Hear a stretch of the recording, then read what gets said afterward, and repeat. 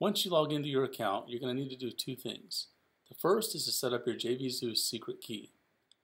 Navigate to jvzoo.com, click the My Account tab, and then click Edit Your Account.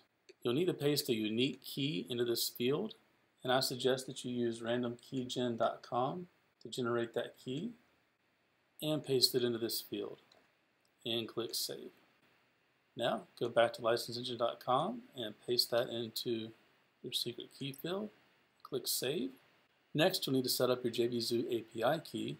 To do that, navigate to JVZoo My Account.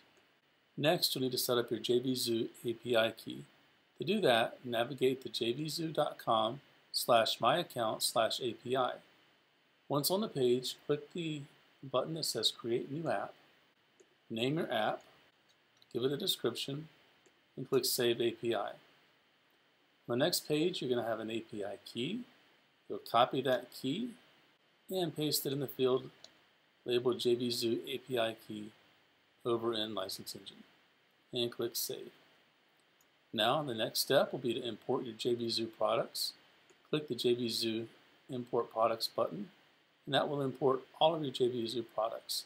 So now if you navigate over to View Products, you'll see all of your products have been loaded from JVZoo. If you have any questions, hit us up at support.licenseengine.com. Thanks and have a great day. Just grab one of these keys, copy,